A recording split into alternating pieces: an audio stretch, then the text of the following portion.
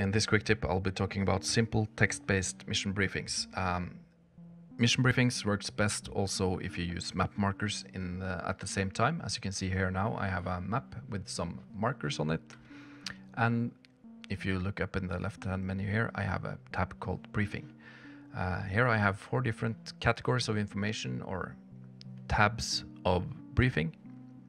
These are the 4 preset titles in the Arma editor.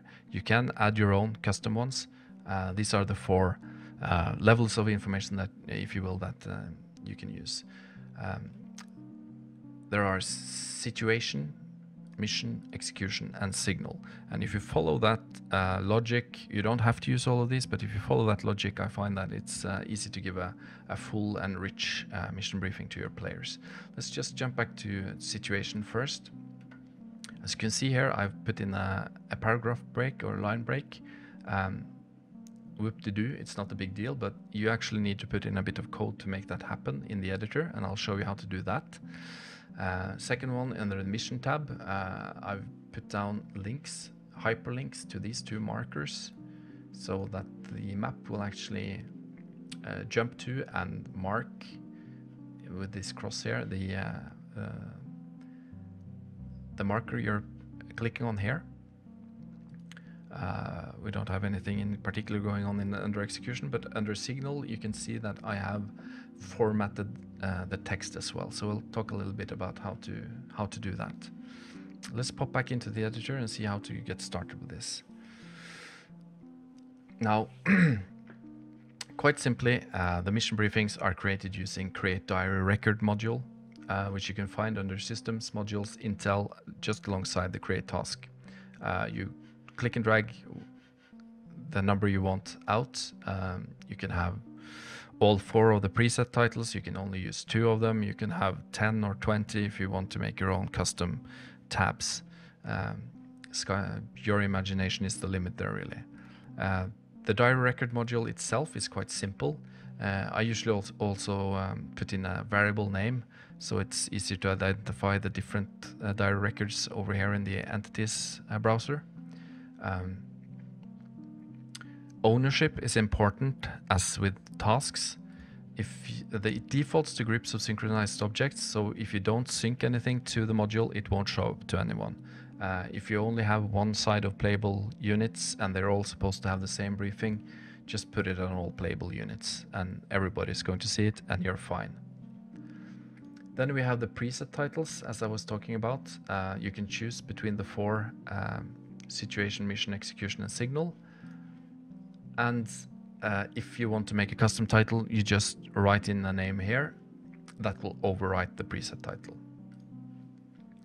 In the description, as you can see here, the paragraph I've made using a simple tag, which resembles bulletin board code or wiki code or hypertext markup language, if you like. The code to make a single line break is tag bracket br/end tag bracket. If I put 2 of them in a row, I'll get a double line change or a paragraph change, if you like. Quite simple. Jumping into the mission briefing here. As you remember, this is where I had the hyperlinks. So hyperlink, just a piece of text that you can click on and that will do something for you. And the way to put in the hyperlink is this piece of code. Let me just highlight this, which is on the same line. So it's a tag called marker, and the variable we need to put in there is the reference to the name of the marker we want this piece of text to interact with. So marker space name equals quotation marks and the name of the marker. Then the text that we want highlighted yellow to act as the hyperlink, and then a tag to end that marker, or that hyperlink, if you will. And the tag is /marker. / in this kind of language is end marker. So that's it. Marker, name to the marker, the text that's supposed to be highlighted, and then end marker. That'll work fine for you. And the last thing I was showing was formatting fonts. So then we use a font tag, and the font tag can also contain different parameters. I know of at least 3 that works in Arma. So I have the font tag, space, then the color parameter using this formatting, color equals this strange boy, hashtag, and then the color in hexadecimal code. And if you're unfamiliar with hexadecimal code, but you really want to use colored texts, just Google hexadecimal colors. You'll find color pickers online that you can just click on whatever color you want, and you'll get this alphanumerical code out of it, and you can just copy paste it into here and you can get whatever color you want.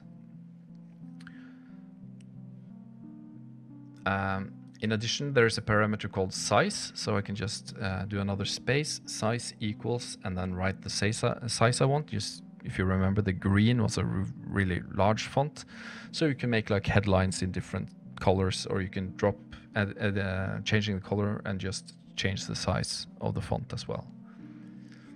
And there are also about 8 to 10 different font types that work within the editor. So you can do, I think the code is type equals, and then you need to look up the relevant font types and the names that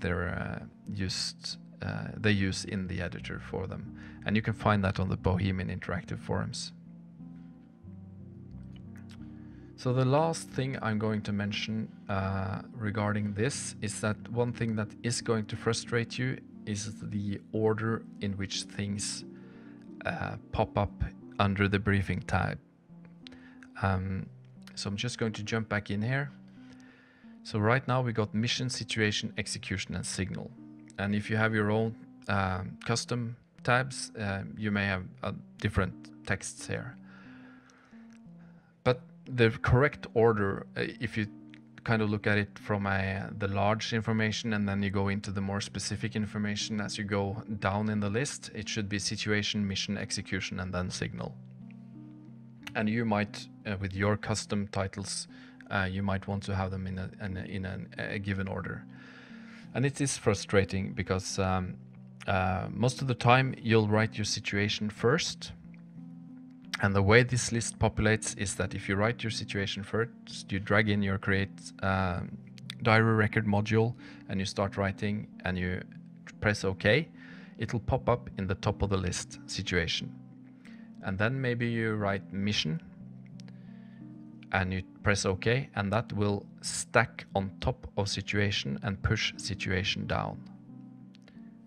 So if you want them to be in the correct order from situation to signal, you'll have to write signals first, so signals pops up on top, then execution, so execution pops up on top of that, then mission, so mission pops up on top of execution, and then situation, so it pops up on top again.